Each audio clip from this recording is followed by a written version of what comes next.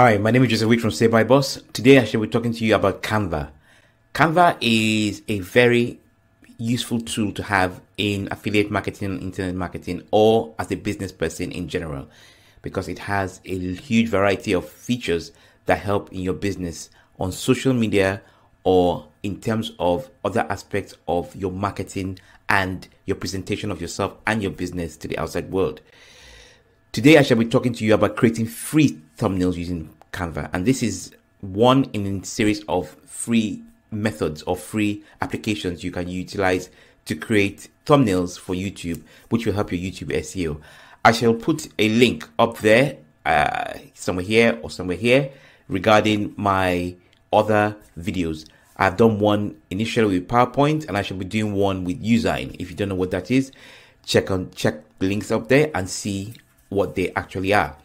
Also, a little later, I shall be doing a comparison of all three of them. So I will probably put a link there as well. And I'm doing this video before that, so it'll all come as we go along.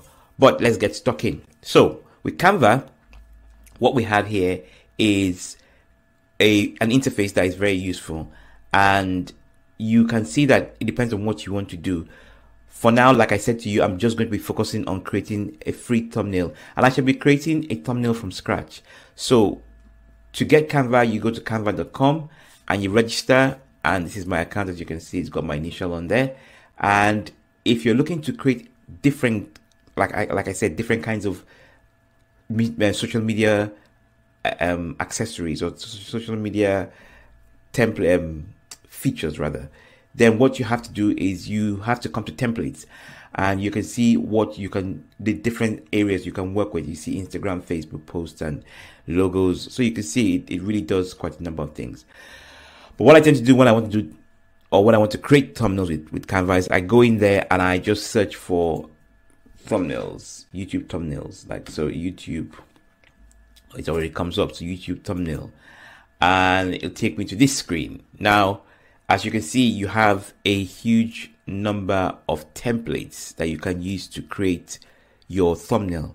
And some of these are, when I just highlight them, are for the pro. As you can see, all of these are for the pro, and some of them are free. Let's see which is free. Yeah, this is the free one. So if you did want to, you could take this template and you could change and you could add features, and you could reuse features that exist within these templates. But what I shall be doing, I shall be creating one from scratch, and the idea is to show you how you can do it quickly. It's really simple and it doesn't really take very much.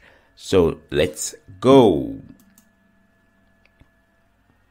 So you click on create and it brings you to this user interface, and what you see here is you have different ideas that you can use here. So if I want to use any of these, obviously I'll just click on this and it will load it up. But that is not what I intend to do. So what I want to do is I want to do a number of things. I want to change the background, and I just want to add one or two things onto this blank screen. And it is going to be in keeping with one I've created already, and in keeping with one I'm going to create for Usign. The one I created already was with PowerPoint, but this one is going to be just for Canva itself. So what I'll do is I'll go to background, I'll click on background, and as you can see, you have different kinds of backgrounds highlighted, but I just want a plain background really. And so I'll just go on here and I'll choose this is the color I favor highly. So I've changed that background to this, and the next thing I want to do is I want to put a text on there. So I go on here and you can see it gives you a selection of different kinds of text you can use with this on this canvas. So what you have here is, it depends on if you want this kind of text or this kind of text or this kind of text.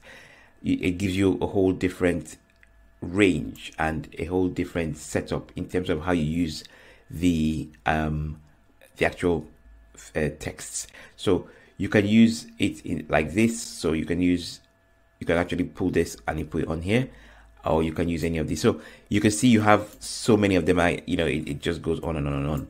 But what you could also do is, what I tend to do is I tend to go and pull a heading on here, and then I'll determine what kind of text I want. So you can do it in two ways. You can either put a heading on here, and based on that, you see you have the different ones. You can actually change that up, and you can do this, and you can do this. So you can do it in two ways. You can either put a heading up, and then you can actually change what kind of text you have, or you can select one of the pre-fabricated ones that have spacing and everything. So that's how you can do it. So next phase is to decide what you want to write. So in this regard, I want to put in this, for example, how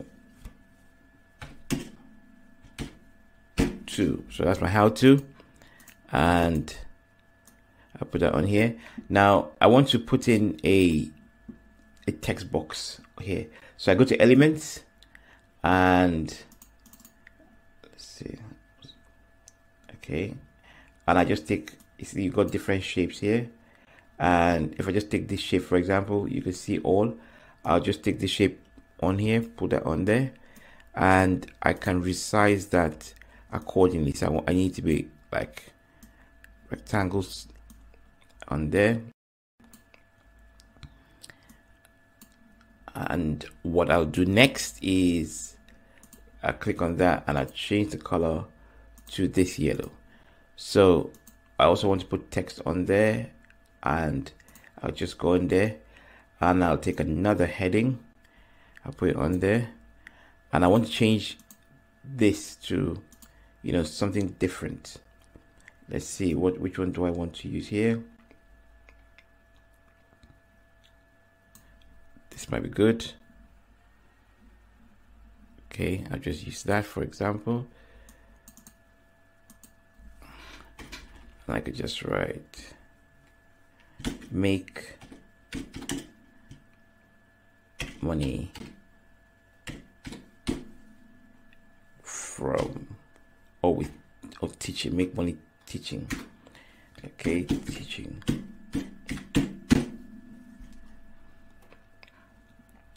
I've actually done a preview what I want the final one to look like, but it's a bit different here. So as you can see, make money from teaching. And then the next feature I'll put in an image. I put from here. It's not quite wide enough, I think, and it's not quite big enough. So all I'll do is just pull this and put this on there, put a space in here, and that's that. And then make money from teaching, I'll make that a bit bigger to really emphasize what I'm talking about. Now this is just a very quick how-to be honest with you. So you could really do very many more things with this. And then the next thing I want to do is, okay, images. You have a selection. I'm just using Pixabay here. If you click on more, it'll give you more options for different places where you can get free images. These are Creative Commons images, and by Creative Commons, it means that if you use them, they're free to use, and you will not have any issues when you publish it on YouTube. So if I put money, and it comes up with all of these, you can see a number of images on here. There's one in particular I'm looking for. Here's what I'm looking for. So here you have it, and you can see it is actually the wrong way. So I need it here, for example, and I just flip it like that, and you have that brilliantly put in. And that's that completed. Now there's so many other things you can do with this. You could put in a background, you could put in a backdrop, but you see how quickly and how simply that is. Bear in mind, this could be your face, or this could be different kinds of text. And so Canva is really easy to use, and this is starting from scratch. And like I said to you before, you could actually use templates as well to put different features within what you want on the template. And you can retain some of the features of the template, and you could add other features of the template. So Canva is a really easy one to use, and I'll encourage you to go and sign up for Canva and use it to your heart's content. And what the next thing you want to do to use this on YouTube is you want to go to download, and you can see the options to save. Well, PNG is not really what is utilized with YouTube. It's actually more JPEG, so you change to JPEG, and then you hit the download button, and it will just download it onto your computer, which you can then upload onto YouTube. So that's Canva in a nutshell, and I hope you enjoyed my video. Please subscribe to my channel. I make videos like this, and I launch them on a weekly basis. Give me a thumbs up or a thumbs down, and what this tells YouTube is that I am actually being interacted with, and it shows my video or my videos to more people and grows my channel. So thank you very much for watching, and see you in the next one. Bye.